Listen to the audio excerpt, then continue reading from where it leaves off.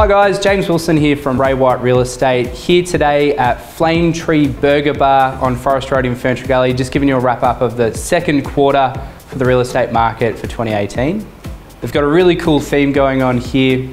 The owners have actually given us a kind offer, which is that in the month of July, if you mention Ray White when ordering one of their burgers, they've offered to give you some complimentary fries for free. So let's have a look at what the market's been doing for the second quarter of this year.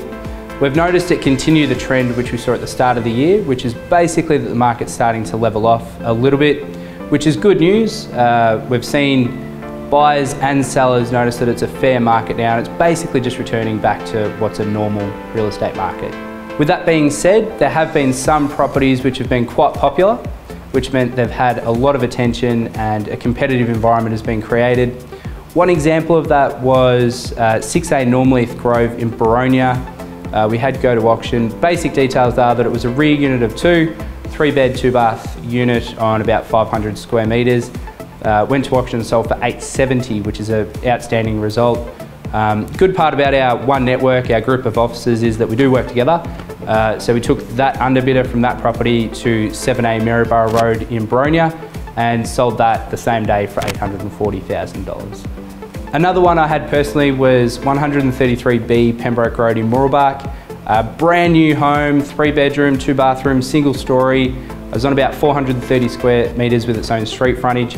Perfectly suited to downsizers. We did have some spirited bidding at the auction, ended up passing it at $821. We then negotiated after the auction and sold it for $850,000, which is another outstanding result for that style of home.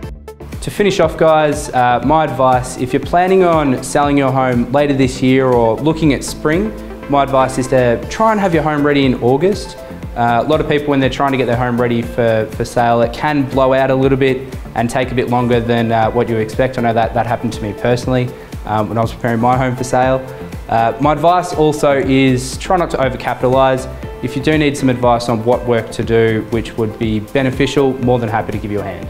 Well, that's it guys. Thanks for watching my quarterly wrap-up video. If you do have any questions, please don't hesitate to give me a call.